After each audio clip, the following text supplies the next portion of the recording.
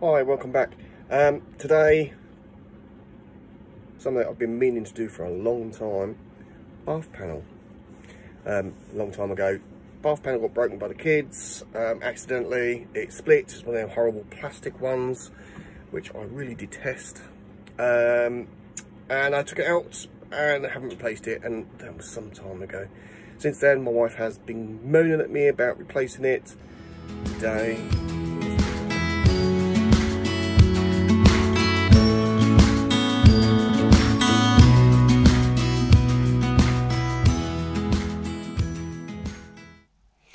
so my wife went to B&Q and she's picked up 10 lengths of the pine cladding from B&Q.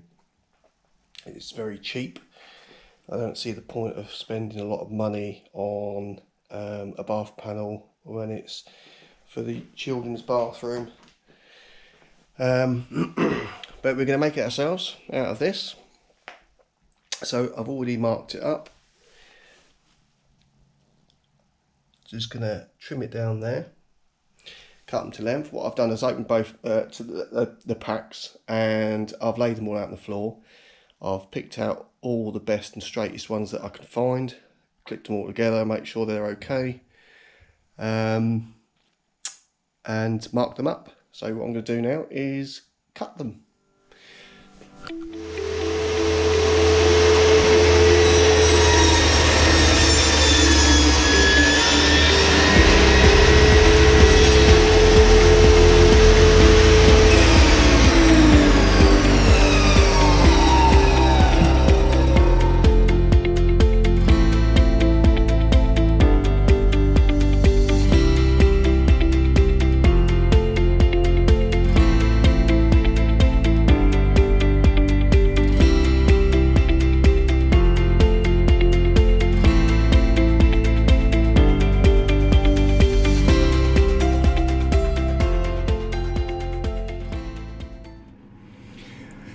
So that's them all painted, both sides, with just the first coat of undercoat. Now we do have a few knot holes on just this one plank, okay, and we are going to sort them out. Just going to fill them up with a bit of this wood filler. But I'll wait for them to dry first. This is the end panel, or these parts will be the end panel. Just get these cut.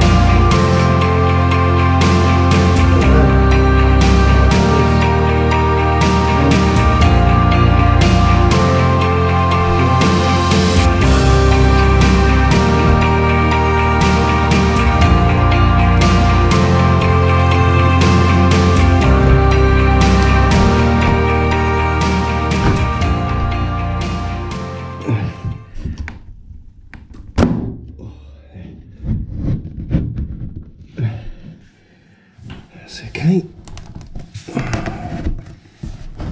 Nice and gentle. That's it.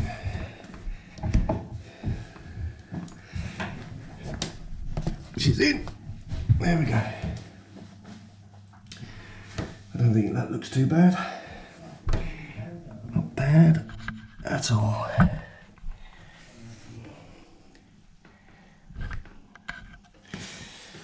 So, the next one is the long side panel. Okay, that's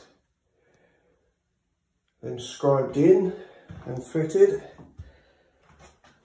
Just need to be another coat of primer and undercoat, and then a finish coat, which will be a lot darker than this one.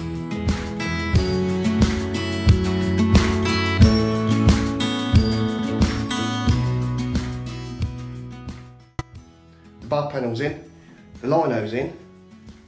The skirting I'm going to paint because there's a few areas that I wasn't too happy with, just to leave it like that. So I thought I'd give that paint. The dilemma was white or grey. I really like the colour of the bath panel. So after having a little conversation with my wife, we're going to paint it grey to match the bath panel. It's going to be good. Now, I'm being really stupid because I've just gone and given myself extra work. I'm very clever.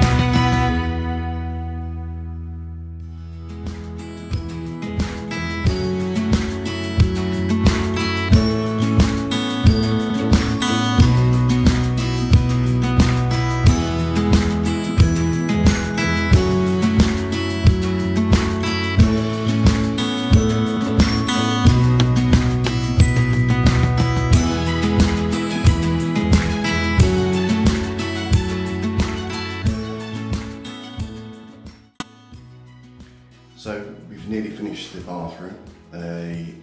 Just need a couple of little bits that need tying up. One of them is the bottom of the shower screen.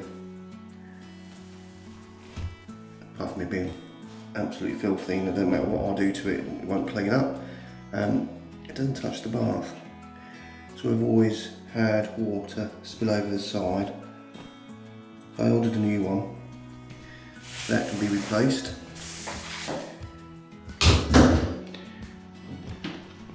And to silicone around the edges. So these edges,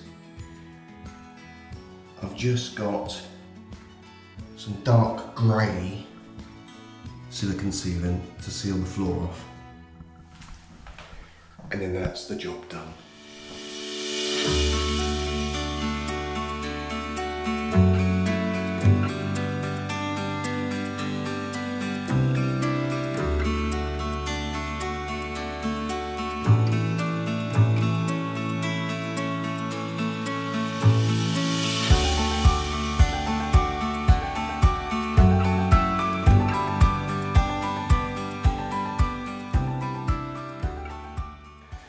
So this is the new shower screen seal that I got off of Amazon, and it feels, if you compare the difference between the two, one, the new one's a lot longer, two, this one's as stiff as anything. You know, you must admit it's 10 years old, so, and this is the new one, okay? So this just needs cutting to size and putting in place.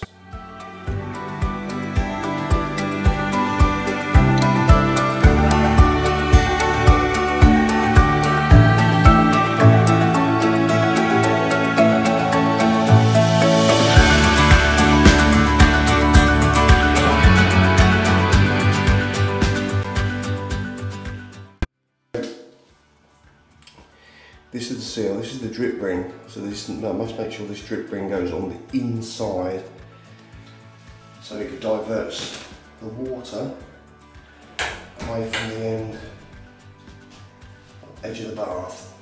Oh, that's quite tight, so let's do it. I'll push that one further down. Get that on. And push that up. That's it clipped into place. Oh yeah, look at that. Much better. Actually touches the bath now. So that's it, job's done. What started off of just making a bath panel ended up being a little bit of a different job. Placing the lino, the bath panel and painting the skirting. But I think it was well worth it. What do you reckon?